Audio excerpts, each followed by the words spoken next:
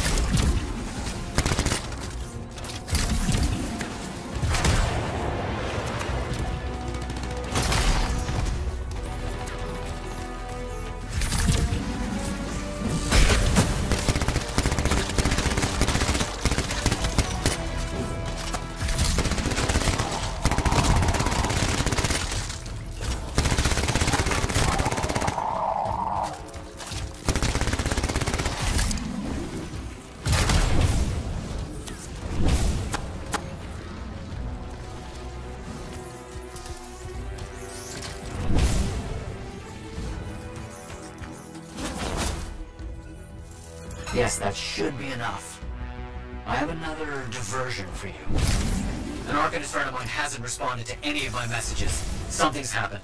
Please see what you can find. Okay, I'm on.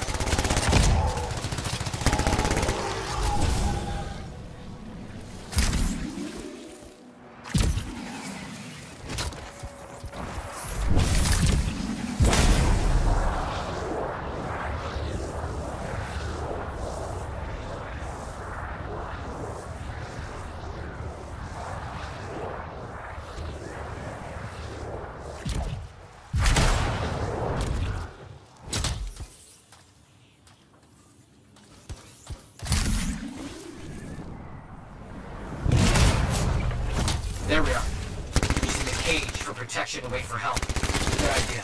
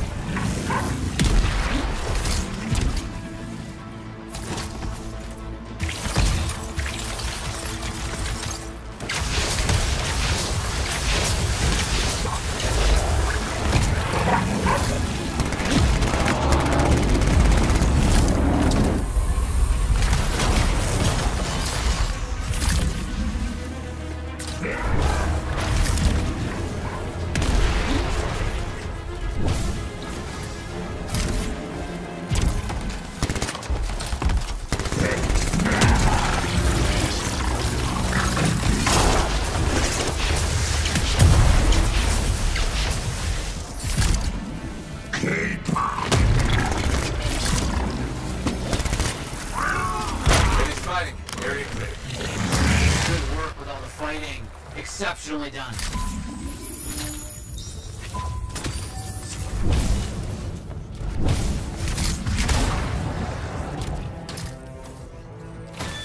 Thanks for the save.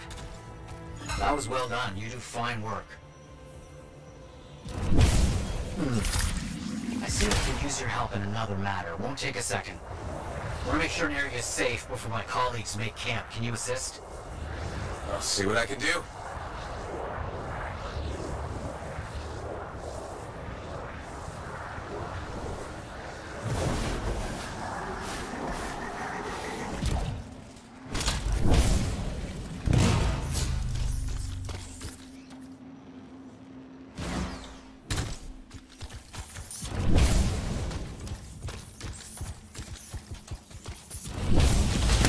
Exactly where I feared. Those creatures make this area far too dangerous.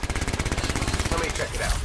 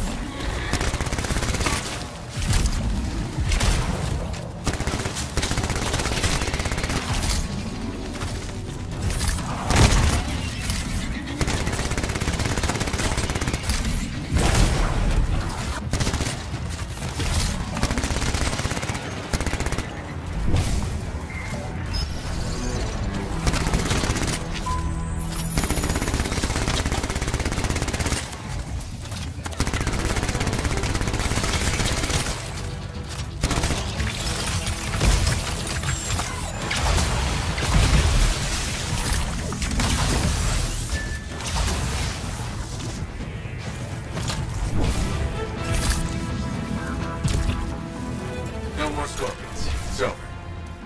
Good work with all the fighting. Exceptionally done. Are all freelancers like you? Amazing work.